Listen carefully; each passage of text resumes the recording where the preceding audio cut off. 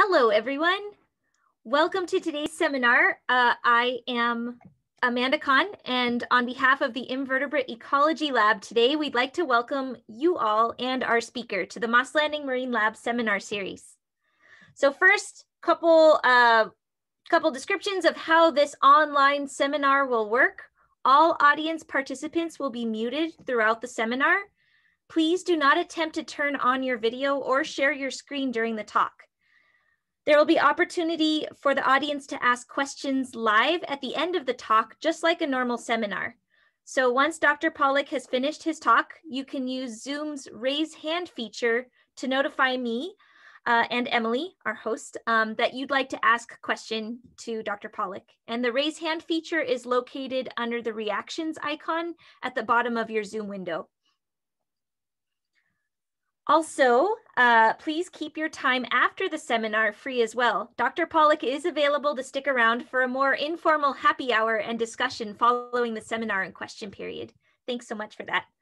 And with that, I would like to introduce Dr. Joseph Pawlik of the University of North Carolina, Wilmington.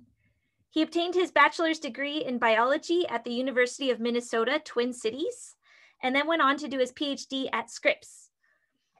He did his postdoc at my alma mater, University of Alberta, but he was in residence at Friday Harbor Laboratories, and then did another postdoc at Woods Hole Oceanographic Institute.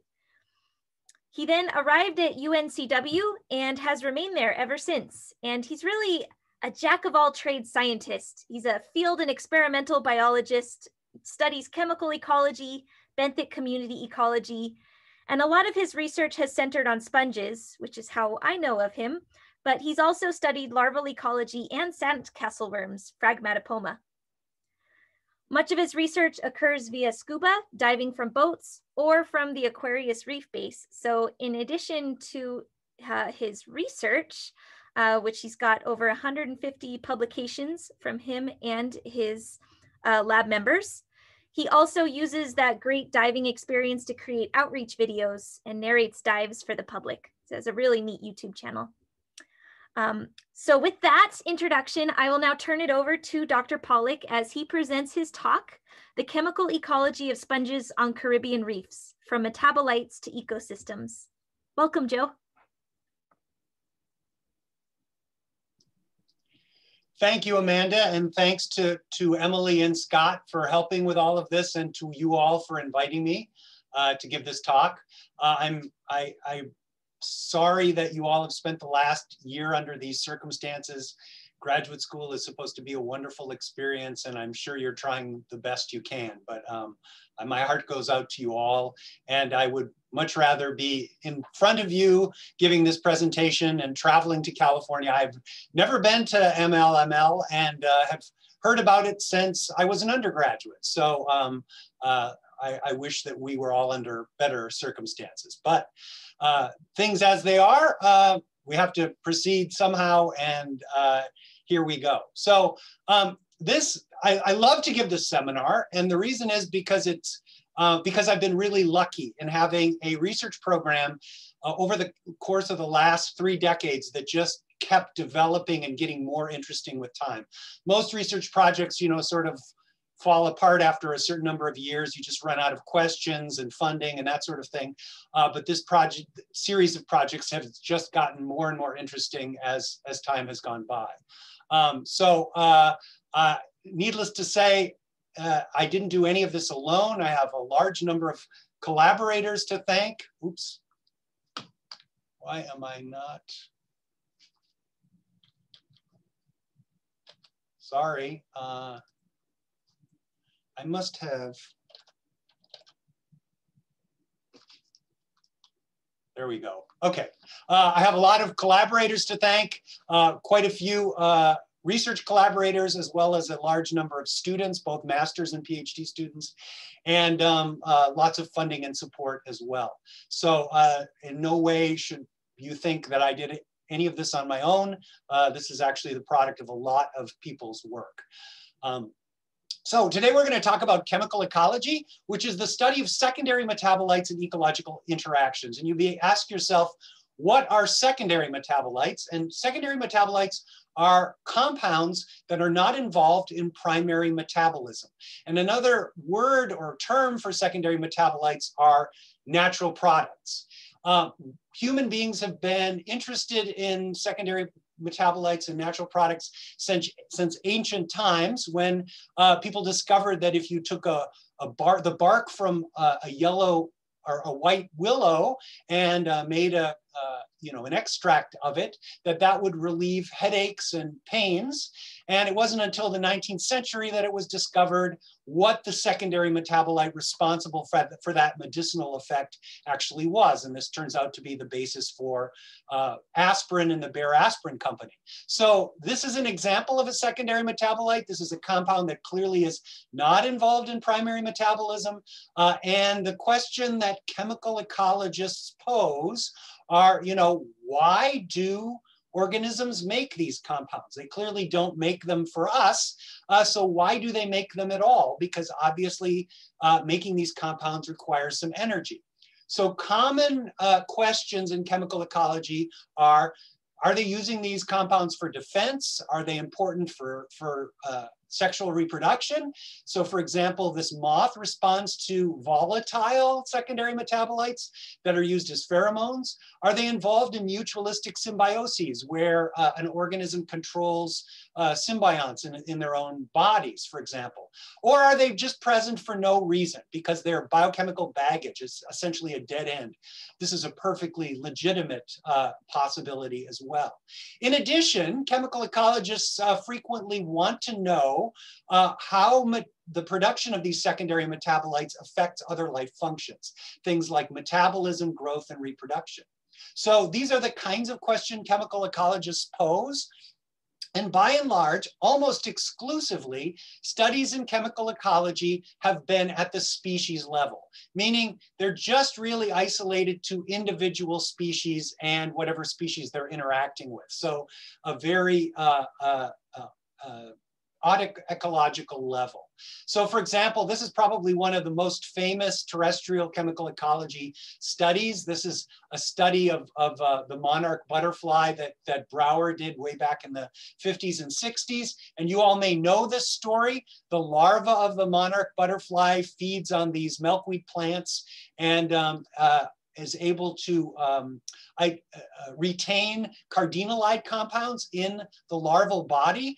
And when it metamorphoses, it retains those compounds, and those compounds are a potent chemical defense. When the blue jay tries to eat the monarch butterfly, it vomits and quickly learns not to eat anything that looks like the monarch butterfly. And so the viceroy, which is the mimic, actually is protected as well, even though the viceroy doesn't eat milkweed plant. So this is a very famous example.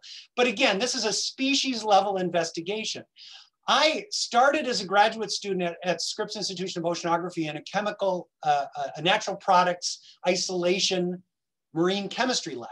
And I got interested in using those techniques to investigate these kinds of species level investigations of chemical ecology for marine systems. And so one of the first projects that I did looked at the chemical ecology of the Spanish dancer nudibranch, which it turns out derives a very complicated set of metabolites from the sponge that it eats.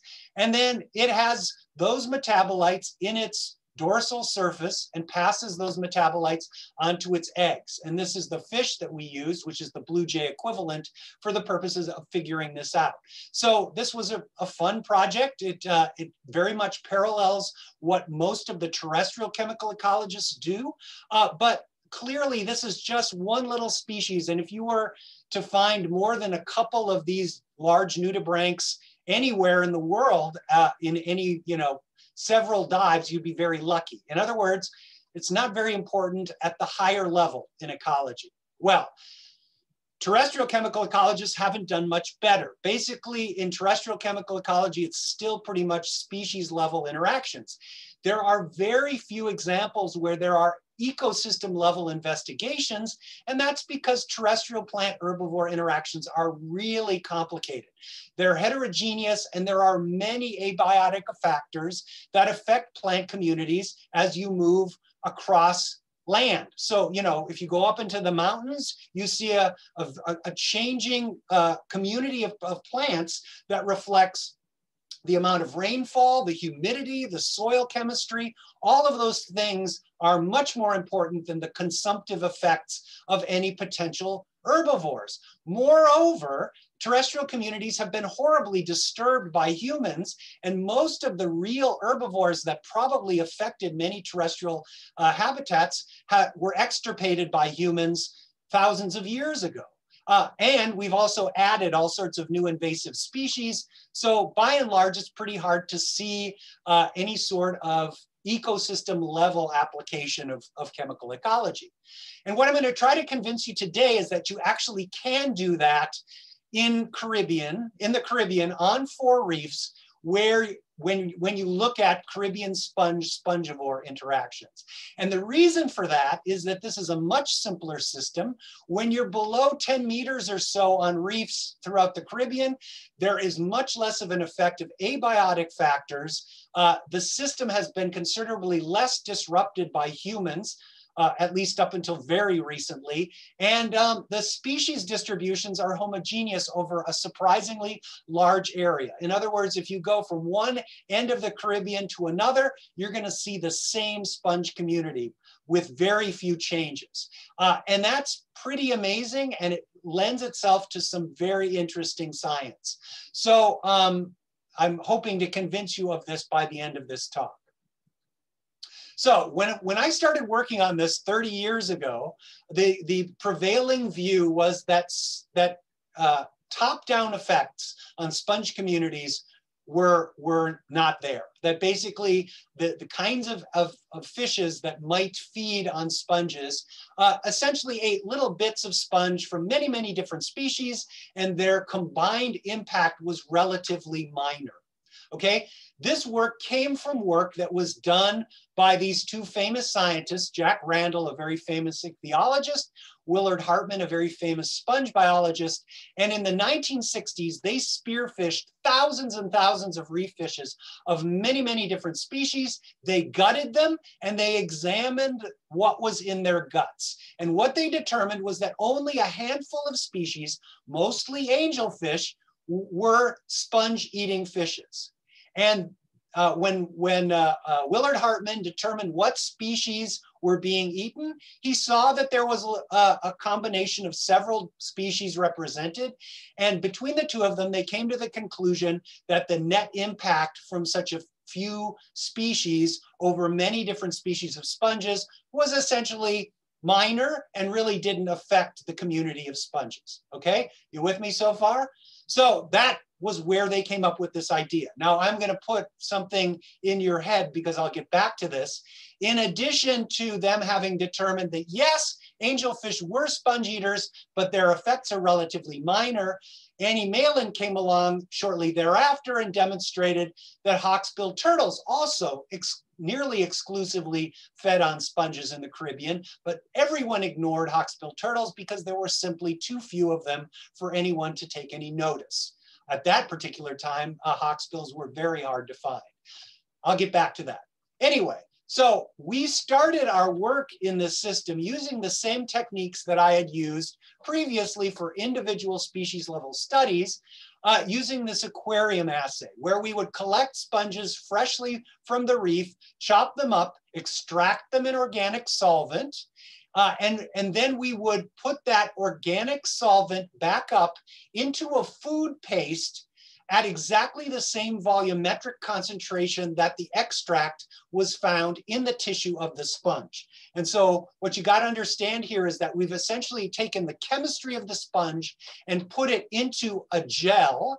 Then we extrude that gel into a calcium chloride solution, and we wind up with this hardened spaghetti-like noodle that has food value for the fish, and it has exactly the same chemical constituents in it that came from the sponge. You can then chop that noodle up into little pellets and feed them to our lab rat species of fish, the bluehead wrasse. Blueheads are generalists. They eat primarily plankton and small crustaceans off the bottom, but they're a particularly good species to use when you put them in lots and lots of aquaria and you essentially do replicate assays. So the way we do these experiments is we give them these pellets and we count up the number of 10 replicate assays, whether they rejected the pellet or not. And their rejections are very clear.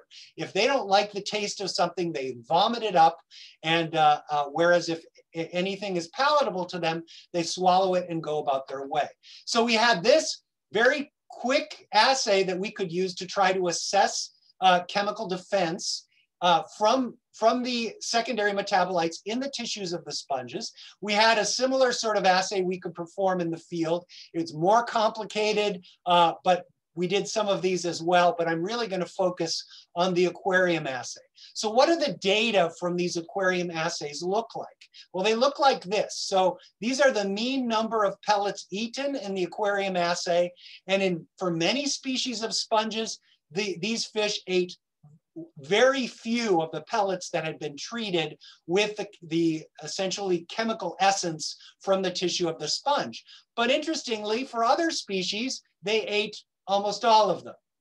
So this assay proved to be very useful because we could use it to isolate the actual chemical compounds from the tissue that were responsible for this effect. And over the course of many years and many master's student projects, we came up with the chemical defenses of most of the species that were chemically defended. And you can see some of the structures shown here superimposed over pictures of the beautiful sponges that they come from. So this was really fun and the chemists were very excited about it. In fact, we wound up taking this further from the chemical standpoint. We figured out all of the mixtures of metabolites in the tissues of the sponges. And we even took it further in trying to determine the pharmacology of chemical defense. And I'm sure you're all familiar with the whole concept of how we perceive smells and tastes, that it has to do with the shape, the size, and the functionality of molecules, which affect how we perceive them. And I hooked up with some fantastic German chemists who synthesized every possible permutation of this very famous secondary metabolite from Agulus species. And we were able to actually figure out what parts of the molecule are responsible for the most important part of the response, what was just enhancing. And all of this was, of course, really interesting for the chemists. And it's always nice to be able to say that what part of the molecule is actually responsible for the effect that you're seeing in the bioassay. But from the biological standpoint, a much more interesting thing stood out to me and to my collaborators, and that was the amazing amount of difference in the relative response of our assay fish to the extracts from different species. So for some genera within certain families of sponges, all of the sponges were chemically defended. But in other cases, there were species that were completely undefended. And in some cases, those species were found on the reef. And what we clearly started to notice was that some of these species were actually quite common on the reef, even though they were palatable. They did not have a chemical defense. And we noticed that on some reefs where there were a lot of spongivorous fishes, that those same species were all nibbled down to little nubs on the substrata. And this is Calispongia vaginalis, the gray tube sponge. It'll keep popping up in this talk. So we noticed that clearly these spongivorous fishes were really nailing these gray tube sponges. And if you want to see what this looks like in real life, these are a combination of gray and French angels taking apart a gray tube sponge on a reef off of Florida.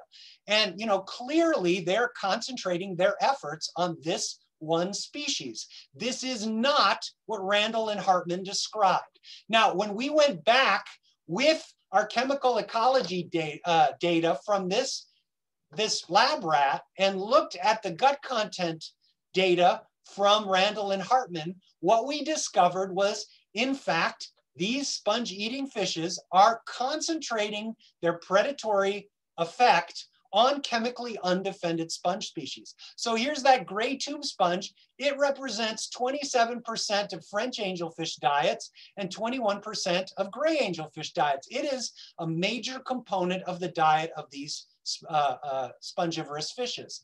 So sponge chemical defenses are broadly effective against fishes, and sponge-eating fishes eat primarily the undefended sponge species. They have a preference hierarchy for species that don't have chemical defenses. And this became even more interesting when we started to put sponges out on the reef from places where these predators usually aren't found. And that's mangroves and cryptic locations under the rocks on the reef. And when we started putting these sponges out on the reef with paired individual sponges in cages and outside of cages, we quickly realized that there were some sponges that these the sponge predatory fishes quickly consumed as their favorites, essentially. And one great example here is the fire sponge. This is the sponge that causes dermatitis in people. It turns out to be a favorite of these angelfishes. They will completely destroy it. You can find this sponge in the interstices of the reef, but if it's ever found out in the open, these fish will quickly consume it. So what we were discovering was that, in fact, Randall and Hartman didn't have enough information to interpret this correctly. There are, in fact, 3 categories of sponges. The highly preferred species, which are found in places where the predators aren't found, or in protected locations in the interstices of the reef. There are palatable species, which are out on the reef and somehow manage to survive.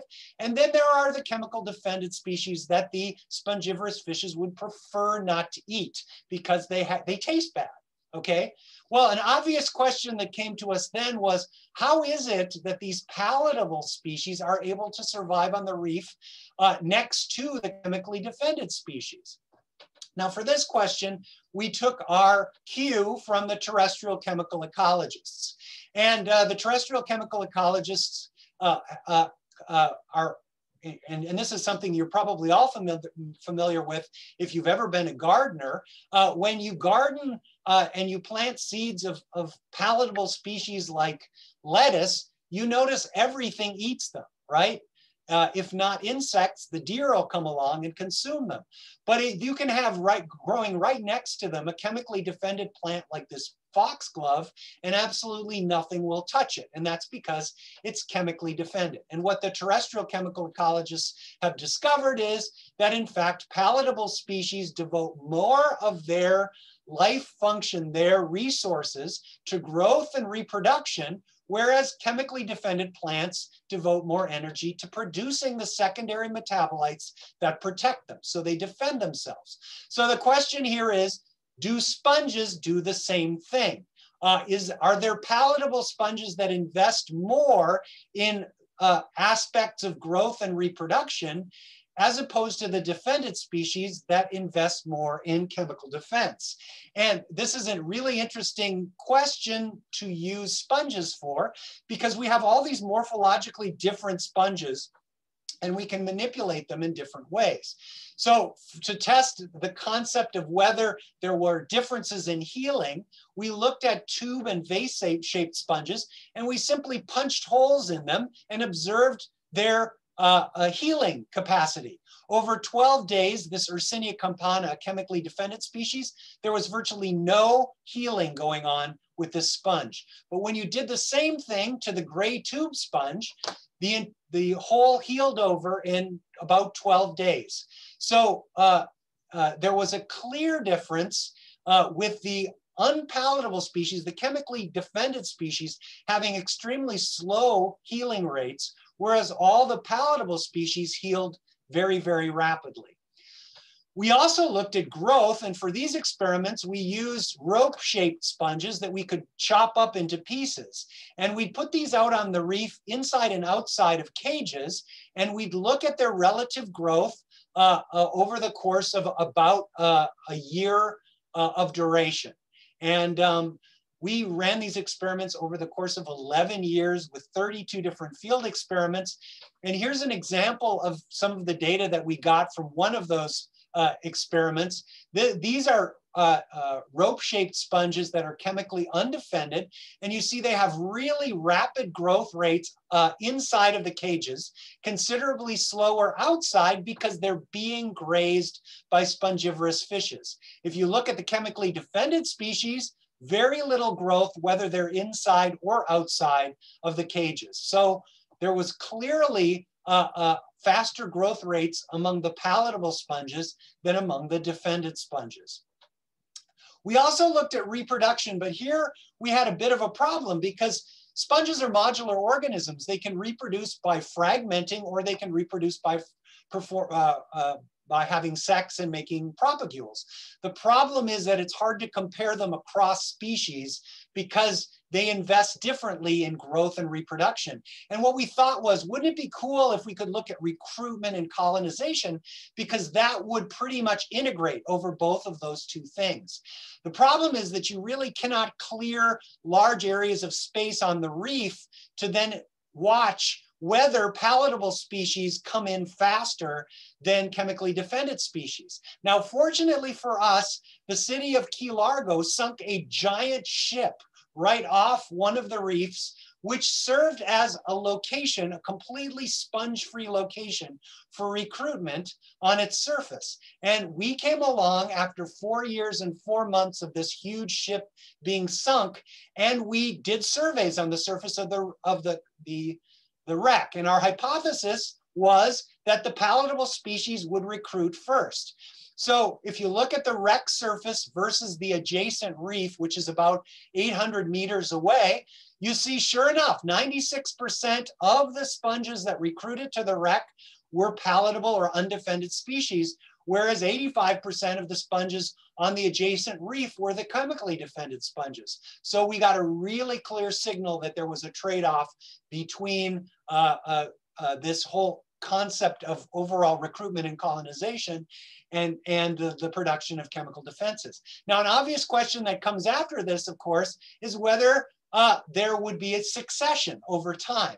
Would there be a tendency for unpalatable species to be outcompeted over time as predators congregate and start to feed on these sponges? And this is, of course, is a very important concept in ecology. The whole idea of primary succession comes from studies of volcanoes like Krakatoa. And sure enough, what we saw over time was a gradual replacement of the chemically undefended or palatable species with chemically defended species. And this shows you our most recent data from 2019. And we're definitely seeing a convergence of the community towards what you see on the reef off the wreck. So this is a pretty clear indication that there are these resource trade-offs among these sponges. So by about 10 years ago, we were confident enough in the work that we'd done in all of these localized experiments to come up with a conceptual model of what we thought was going on Caribbean reefs. And that was that fish-eating fishes eat sponge-eating fishes, and they have a differential effect on the different sponges depending on whether they're chemically defended, palatable, or preferred. They completely eat the preferred species. They then eat the palatable sponges, and there's this interaction between palatable and defended sponges that's based on this resource trade-off between growth, reproduction, and defense. And we had enough of the species that we had figured out their chemical defense categories to be able to say that this is what we thought was going on.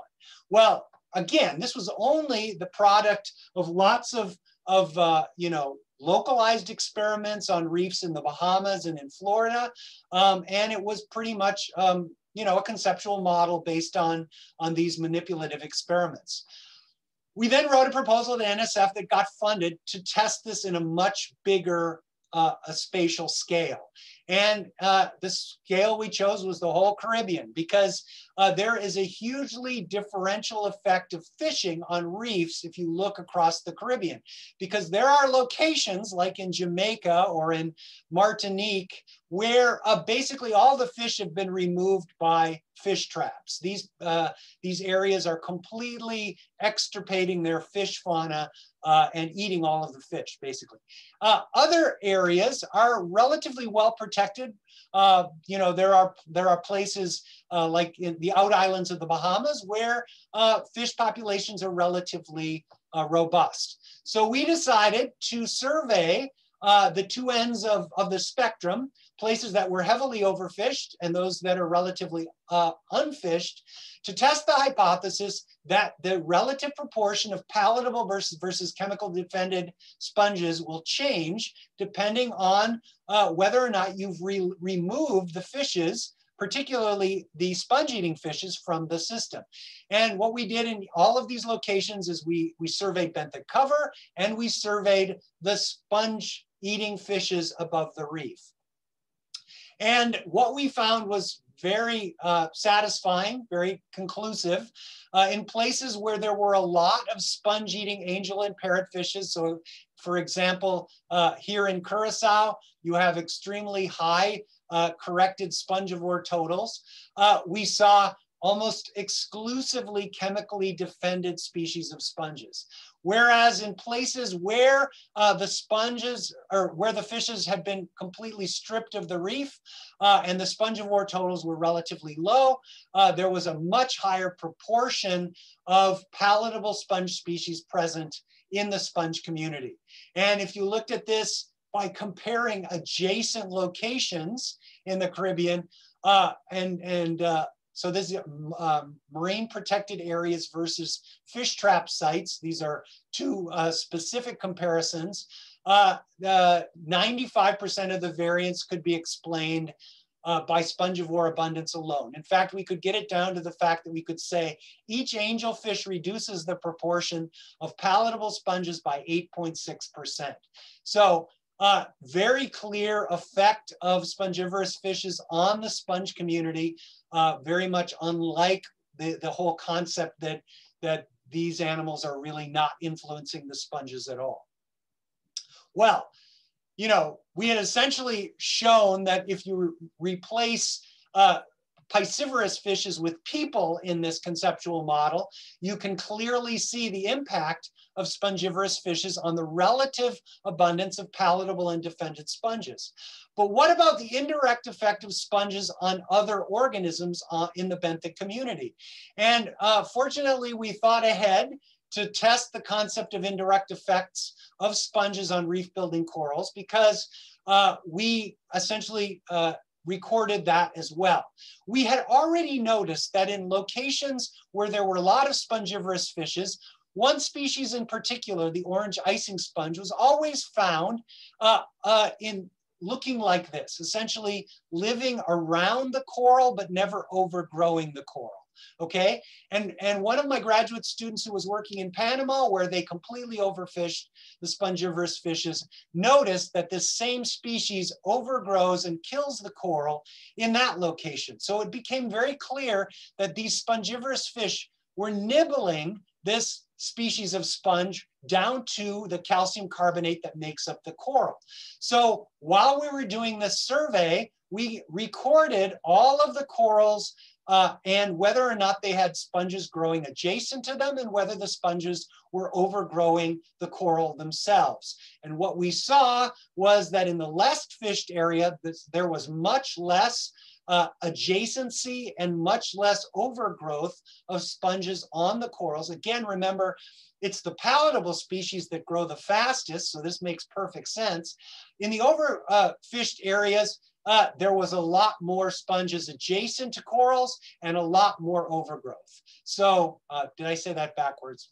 Anyway, the overfished sites had a lot more sponges overgrowing the corals, and there were a lot more sponges adjacent to the corals in these overfished sites. So we could, in fact, see the indirect effect of the sponge predators, which in this particular case is actually people overfishing the reefs. So overall, if you combine both adjacency and overgrowth, there's a twofold difference between overfished sites and less fished sites. So overall, we found a really clear top-down effect on the community level and across the Caribbean of sponges. We saw an indirect effect of predator loss, including greater competition between palatable sponges and corals. And in fact, this is actually a better justification for marine protected areas protecting the fishes than the herbivory that goes on from those fishes on macroalgae. We saw a much stronger impact of MPAs on this particular impact on corals than even herbivory. So, this was all very satisfying, and this basically brings us up to about 5 years ago when we started to turn our attention to some of the other things that sponges do on the reef. And just to step back for a moment, of course, everyone is concerned about what's happening to coral reefs around the world. The circumstances associated with reefs are particularly dire, particularly in places where reefs formerly looked quite good. The interesting thing as you compare reefs around the tropics is that Indo-Pacific reefs, at least up until recently, are relatively more resilient, which means even if they are bleached terribly by warm water events, they tend to recover relatively quickly. But in the Caribbean, we used to have these lush coral reefs that pretty much have not demonstrated that level of resilience. So ever since they were wiped out by disease, what we've been left with in most of the Caribbean is lots of seaweeds. And this difference between the Caribbean and reefs in other parts of the tropics has really been interesting to our lab. And we wonder whether that has something to do with the high abundance of sponges on these reefs as well. And so one of the things you have to understand first, and one of the things we were able to demonstrate or document in our cross-Caribbean surveys is that the Caribbean has a lot of sponge cover on it, 16% across the entire Caribbean, whereas the Indo-Pacific has very little sponge cover. Moreover, the morphology of the sponges on Caribbean reefs consists of these very large morphologies: mounds, tubes, barrels, branches, lots of giant barrel sponges. Whereas on Indo-Pacific reefs, the sponges tend to be foliose and encrusting, and they're much harder to find. And interestingly, the ones in the Indo-Pacific include phototrophic sponges that rely almost entirely on photosynthetic symbionts, and you don't have any species like that in the Caribbean that are almost entirely dependent on their photosymbionts. We have some in the Caribbean that have photosymbionts, but their reliance is nothing like the foliose sponges of the Indo-Pacific. And this suggests that the Caribbean and Indo-Pacific reefs are very different in terms of how they're functioning regarding sponges. Well, sponges are really ecosystem engineers. They, more so than many other organisms that are called ecosystem engineers, and that's because they pump huge amounts of seawater. They can overturn the entire column of water above them every 2.3 to 18 days. And in so doing, they affect the chemistry of the sponge or of the seawater as they're essentially feeding on the material that's the particulate and dissolved material that's in the sponge. What they're feeding on is particulate organic carbon that consists of both living and dead particles, microbes and detritus, but they're also eating dissolved organic carbon. And that includes things like sugars, like the sugar in your coffee, but also refractory DOC, like the brown color in your coffee, the tannins. So their capacity to eat dissolved organic carbon could be hugely important in the ecology of Caribbean reefs. Now, our own studies on sponge feeding using the giant barrel sponge as our target organism, we found that in fact, while Zestospongia muta eats a lot of the living particulate organic carbon and the detritus, it also draws down a surprising amount of dissolved organic carbon from the water between the water passing in the sponge to the water coming out through this osculum. So we can sample right next to the wall of the sponge and right down the throat of the sponge. And what we've discovered is that dissolved organic carbon makes up 70% of the overall diet of the sponge. Detritus, 20%, while live particulate organic carbon is only 10% of the sponge diet. And this is huge because generally people think of sponges as being particle feeders. And in fact, these sponges are mainly consuming dissolved organic carbon. Now, at the same time that we were working this out, this Dutch group came up with the concept of the sponge loop. And they did this using cryptic sponges in the interstices of the reef. And what they proposed was that macroalgae on the reef, seaweed, basically is producing a lot of photosynthate directly into the water, sugar directly into the water. And this is being taken up by cryptic sponges, which then spew out shed cells that then wind up being food for detritus feeders. And so in so doing, they take the dissolved carbon and turn it back into particulate carbon.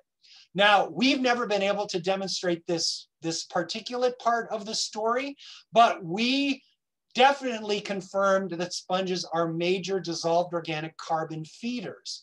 And adding to that, the fact that sponges are so abundant on Caribbean reefs, that they turn over a lot of water, that they eat mostly DOC, you can add the fact that sponges excrete a lot of sponge pee, basically. They make ammonia and nitrite and nitrate. They make a lot of fertilizer. So these are the nitrogenous wastes that any organism produces, and sponges produce them as well. So this resulted in our coming up with this hypothesis about why the Caribbean is different than the Indo-Pacific. And basically, because there are so many sponges and so much seaweed, the combination of the sponges and seaweed forms something of a feedback loop, with the sponges peeing, providing the fertilizer that the seaweed needs to grow, and the seaweed makes sugar, which the sponges use to grow. And both of these organisms outcompete and generally make life miserable for the reef building corals. So there are other aspects to this vicious circle hypothesis that I don't have time to go into, but this is the most important component of this hypothesis, okay? In the Indo-Pacific, you basically have so little sponge cover and seaweed cover is fairly low as well, that you really are not able to generate the vicious circle. So this is why there are big differences between Caribbean reefs and oligotrophic Indo-Pacific reefs. Now the question is, why weren't Caribbean reefs always like the way they are now? Moreover, why is there this difference? Why are there so few sponges on Indo-Pacific reefs, but so many on Caribbean reefs now? And to potentially answer that question, we have to go into paleoecology. And this is a relatively new set of ideas that are emerging, coming from paleoecologists who study the records that are in the libraries in Europe of what European explorers were encountering in the Caribbean as they were discovering these areas. And one of the things that the captains of these ships did is they kept really good records of important things, like the things they could sell back in Europe and how to keep their crew alive during their exploits. And so they kept really good records of things like where they found turtles nesting, and where they could find turtle eggs in order to use those eggs to feed their crews, ultimately green turtles to survive the voyage and get back to Europe, but also because they could, take hawksbill turtle shells back and make combs out of them. These were valuable commodities, and they kept track of where they found these things. And so the paleoecologists have used this information to estimate what the populations of turtles were like in the Caribbean when the Europeans first got to the Caribbean. And on the basis of those calculations, McClenachan and colleagues have estimated that there were 11 million hawksbill turtles in the Caribbean when Europeans made it to the Caribbean. By 1974, there were 27,000.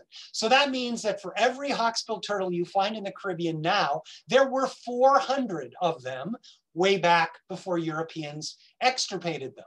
Now, at the same time that they did this calculation, they also looked at the captain's records of what they were doing with hawksbill turtles. And back in the 1600s, no one ate hawksbill turtles because they tasted horrible and made people vomit. But by the 1970s, hawksbills were regularly used as food. And what we think the reason for that is because turtles, when there were 400 turtles for every one now, not only had they eaten all the chemically undefended sponges, they had to eat chemically defended species. And so back when there were lots of turtles, all of the chemically defended species were removed from the system. They were having to feed on chemically defended species, and that's what made their meat taste bad. And so if you want to break this down, very briefly, the history of Caribbean reefs goes something like this. Pre-Columbus, high coral cover, low seaweed and sponge cover, high abundances of turtles, fish, and urchin consumers, river input from pristine watersheds. Between the 1700s and the 1900s, overfishing of turtles and fishes. By the 1980s, there was this terrible introduction of pathogens that began killing corals and urchins, which let the seaweeds grow. Sponges don't grow as fast as seaweeds do, but the vicious circle basically began at that point because you had lots of seaweeds producing sugars that enhanced the growth of sponges. Low abundance of seaweed and sponge consumers because we were overfishing the reefs. And by the present time, very low coral cover, high seaweed and growing sponge cover, and the vicious circle is well established with the seaweeds providing sugar for the sponges providing fertilizer for the seaweeds, and basically the recovering consumers have a hard time keeping up with the abundance of seaweeds and sponges on Caribbean reefs.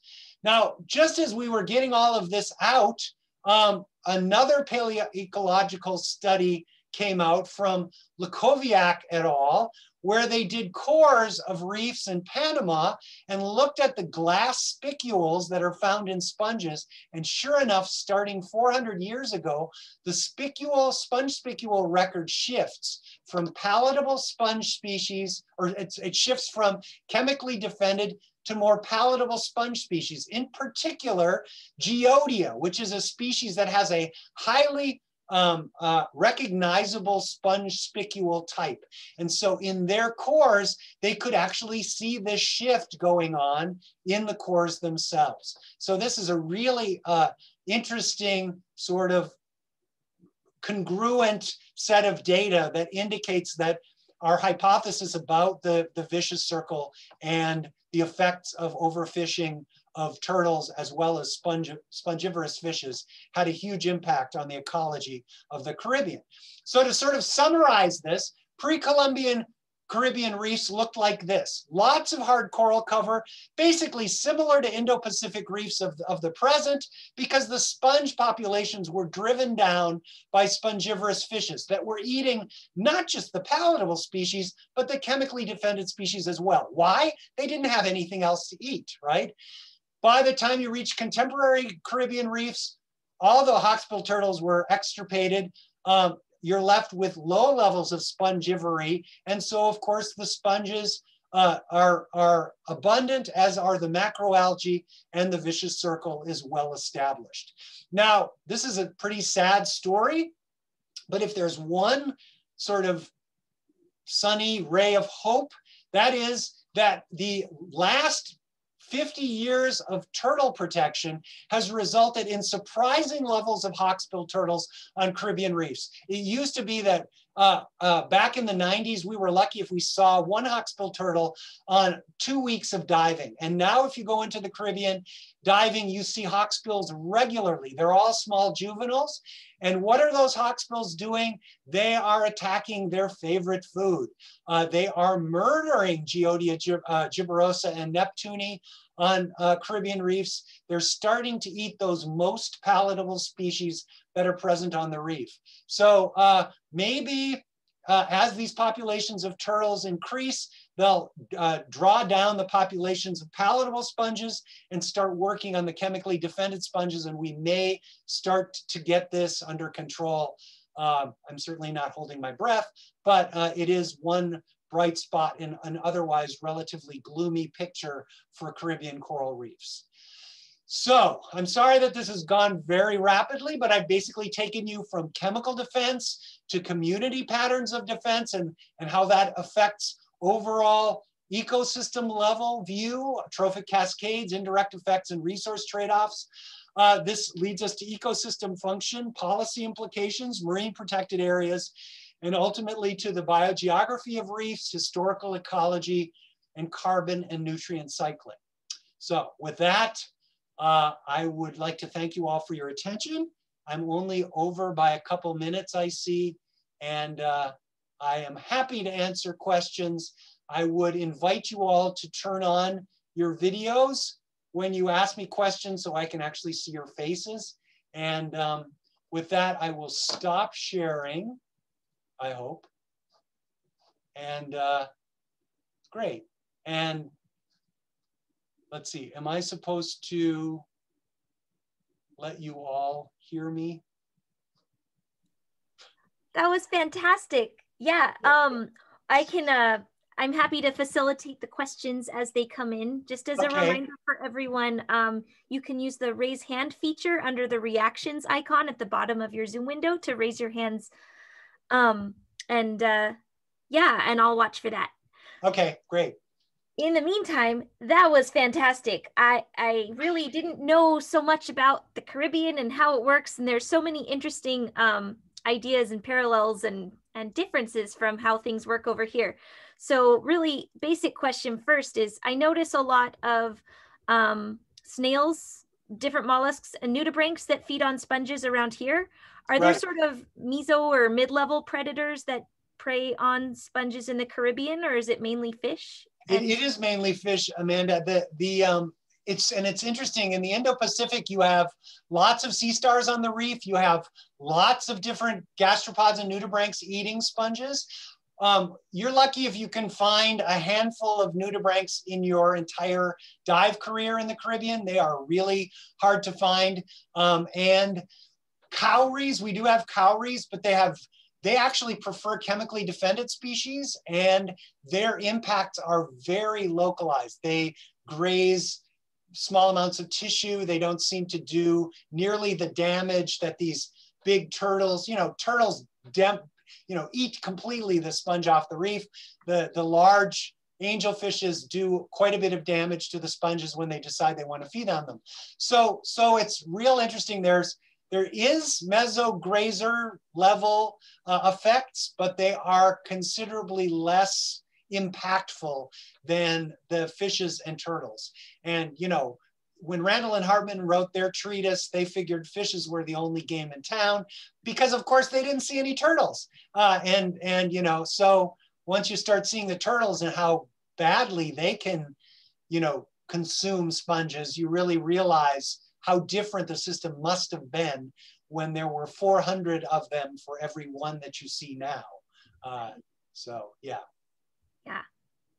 Thank you. Yeah, that was a really neat, stunning story too. But I'm going to open up to Bobby Dahlmeyer. I see has his hand raised, so I'm going to ask you to unmute. Hey, Dr. Pawlik, I'm sorry I don't have a camera on my large monitor. No worries. So no worries. I wanted this on the big screen in my home impromptu office.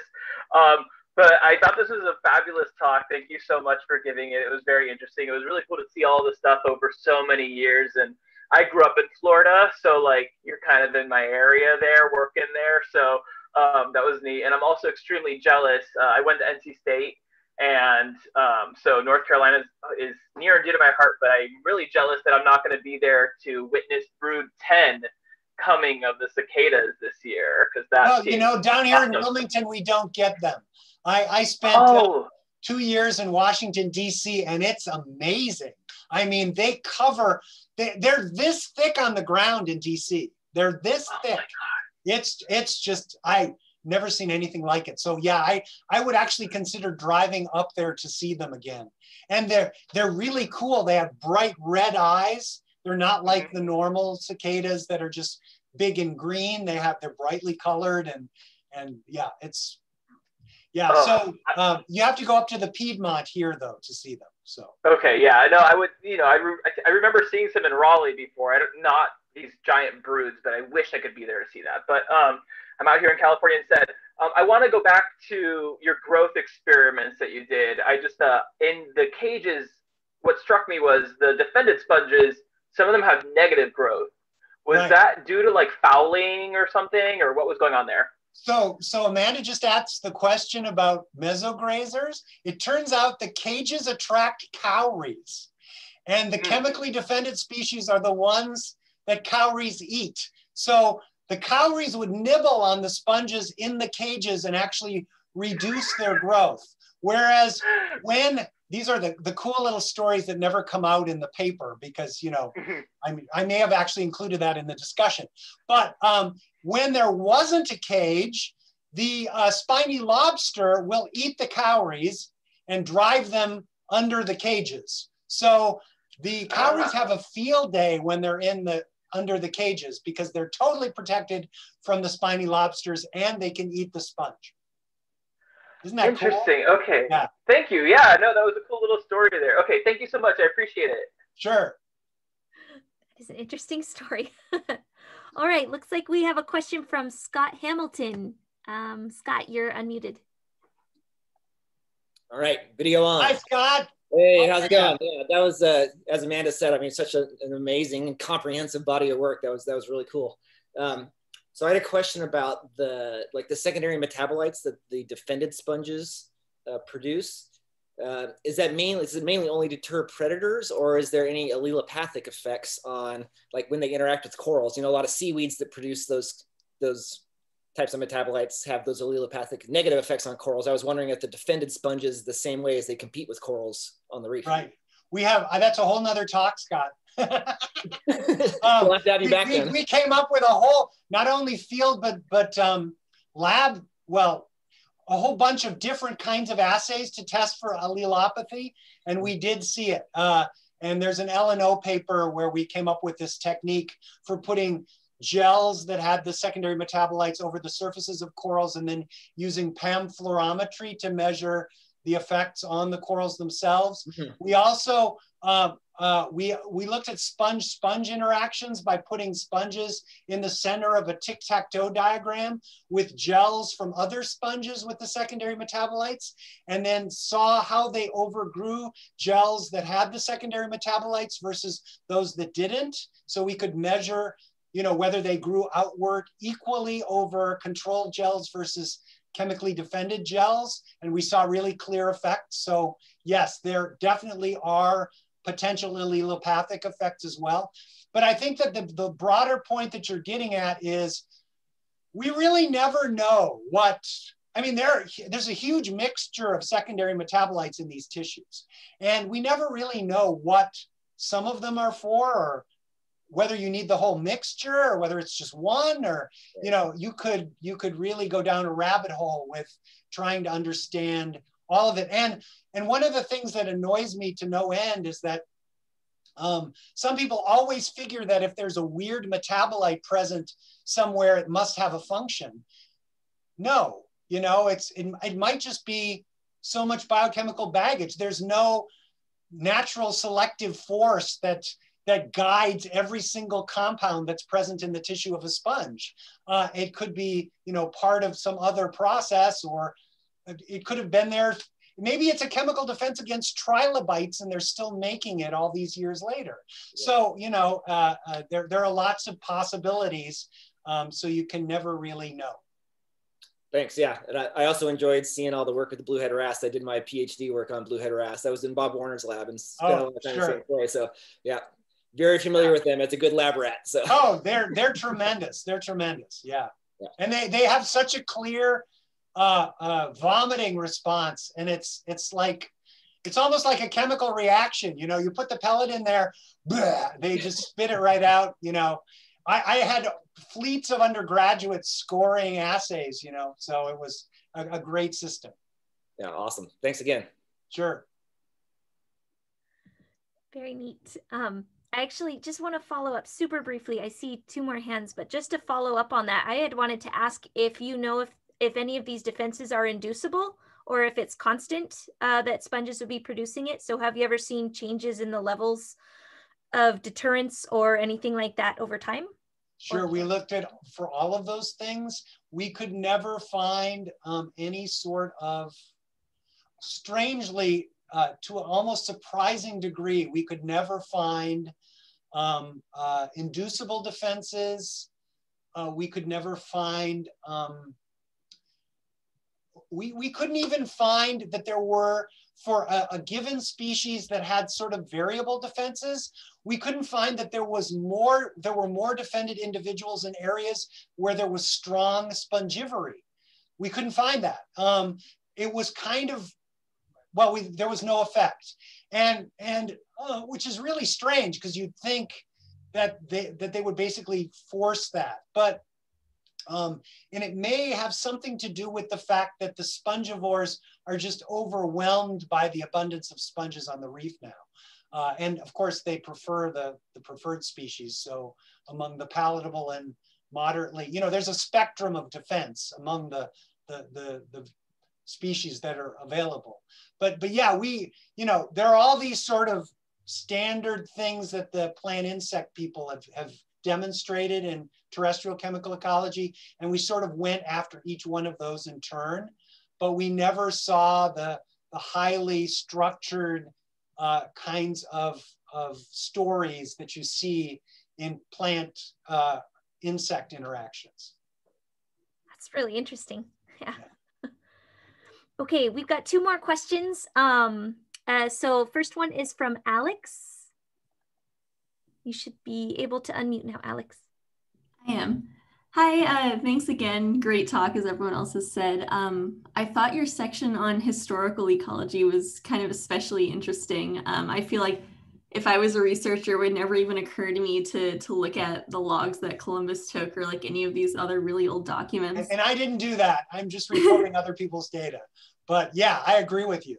Yeah. I guess it's my first time hearing about that kind of work, and I'm curious, you may not know, but I'm curious like what that kind of process is like if you work with specialists in these documents or how you access that kind of data or any of that kind of stuff. I can't really tell you. I'm just reporting what they reported, but evidently you have to hang out in the British Museum a lot and go through lots and lots of old books and get special permission to, you know, read through captain's logs. You know, the thing about paleoecology is, you know, obviously it makes for great stories and you know, they're only going by what they read, but there's clearly some sort of signal there. It's not quantifiable to the degree that, you know, measuring organisms in the now and present is like, but nevertheless, it's kind of a new area. At least it's been a new area for the last 10 years or so. And but aside from spending a lot of time in old libraries, reading old literature and trying to make some sort of conclusion about what populations must have been like, I can't tell you much more than that. Cool. Well, no worries. Thank you so much again. It was a great talk. Sure. Thank you. All right, we'll take 2 more questions and then we'll open it up for more informal chat, and anyone else who has questions, we can continue in that. Great. I see several names that I recognize. Yes. Okay, so next question though is from Jessica Metter, and you should be asked to unmute. Great. Hi. Hi, Jessica. Hi, it was a really great talk. You going on the tangent about cicadas. I'm a DC area native, so hit a little bit too close to home. um, but I had a couple of different questions. One I might save for the more informal one. I know a big issue in the Caribbean right now is coming from stony coral disease. Right. And I'm wondering if you're starting to see an impact of stony coral disease on sponge growth rates and how that's impacting the feedback cycles. If you're well, we'd love to study that. In fact, I have an NSF proposal in to try to quantify sponge populations in the Caribbean now that I hope will be funded. But I have to tell you, stony coral disease is pretty much the death knell for reef building corals in the Caribbean. If you would like to see what I'm talking about, you can go to my YouTube channel. I have two recent YouTube recordings, one from the Turks and Caicos and one from Roatan. Both of those are relatively, or were in the past, relatively high coral cover locations. And stony coral disease has Skittle D, as we call it. Skittle D has completely wiped out the remaining coral cover in those places. And I know that sounds like hyperbole, but it's true. And it is, when I dove in the Turks and Caicos in January of 2020, so just a little more than a year ago, I could not believe what I was seeing, because it was freshly dead within the last 6 months, and it was nearly 100% loss. And this is reefs beginning at about 10 meters and going right down to 100 feet or lower, or below, because the water quality there is really clear. You can see down to 200 feet, and everything was dead or dying. So yeah. I've done a fair amount of diving in the Caribbean, especially in the Caymans, where I know it's becoming a big issue. So that's why I wanted to ask.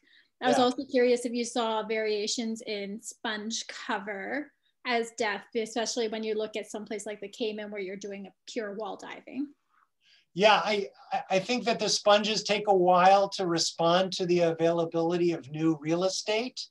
And it's just a matter of time before they, in competition with the macroalgae, which of course are there first, start to take over some of that skeleton and cover it.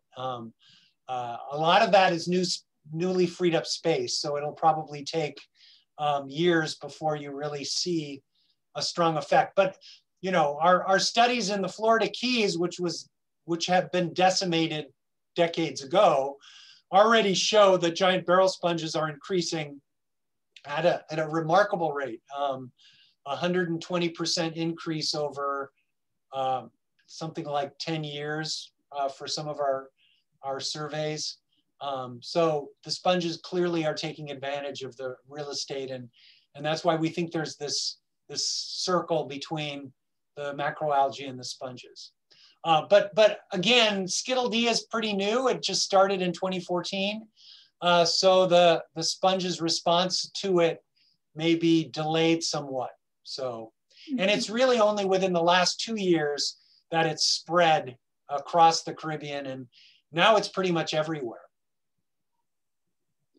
Thank you so much for answering that. I was just very curious.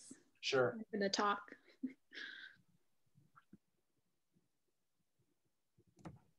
All right, one last question before we open it up for everyone to turn on their cameras and unmute. So this one is from John Geller. And never heard of him. Hi, John. John, you're okay. There we go. Good to see you, Joe. Hey, I wanted to ask your thoughts about the really striking morphological differences between the Indo-Pacific sponges and the Caribbean, where you have such striking, huge barrel-shaped and tubular morphologies versus the foliose and encrusting morphologies in the Pacific. So if we went back 400 or 500, what do you think Caribbean would look like in terms of morphology? Would all those barrels and tubes have been pushed down into the matrix of the coral reef, and now they're living as crust, or would they have just been rare? And conversely, in the Pacific, would all those crusts start growing as barrels if we protected them from turtles and spongivorous fishes? Yeah, so great question, because it strikes at this, what I think is a huge difference between the Caribbean and the Indo-Pacific, and that is the presence of foliose phototrophic phylosponges, plant sponges, in the Indo-Pacific. But you will not find one species of phylosponge in the Caribbean.